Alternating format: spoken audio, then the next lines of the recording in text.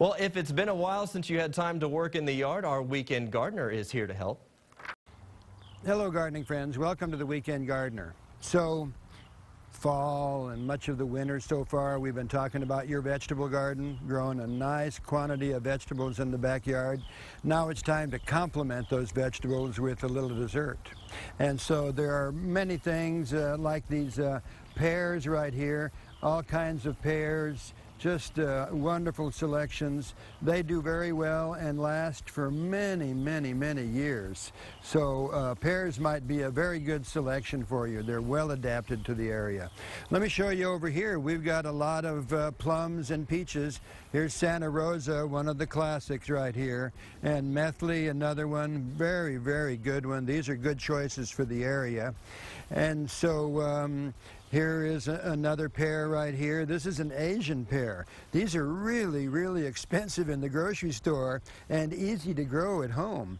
So the Asian pear is a really nice choice for you. I like them a whole lot. I've got some at home. They do very well for me. Here's another, the Shinko. And then we do have some figs, another choice for right now. We've got them in the greenhouse at this point. But look at these. They're just beautiful plants, easy to grow. Look for the wood to be healthy. Look for cracks. Make sure they're not there. Make sure the tips are not damaged. If they are, you might have to cut them off just a little bit.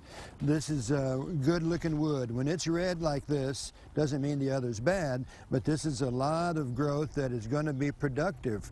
Maybe the first year we're not so worried about production. We're worried about getting the darn thing established. So fruit trees are extremely nice. Here's another one right here. These guys are peaches. Look at these guys. Just beautiful little plants.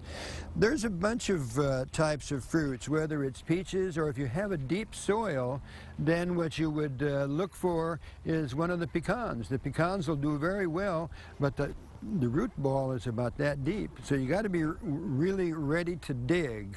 This thing is going to be a great big one, and then you spread the roots out and you get it established, and they grow, well, about that big before too long, and are very, very productive. And the price of pecans these days, really expensive. So here you go, complementing that vegetable garden that we worked on all season long with a few of the fruit trees that are well adapted to the area, or berries or figs. Any of these guys will really make the beginning of that sustainable garden that you want in your backyard. For the Weekend Gardener, I'm John Dromgoole. I'll see you next week.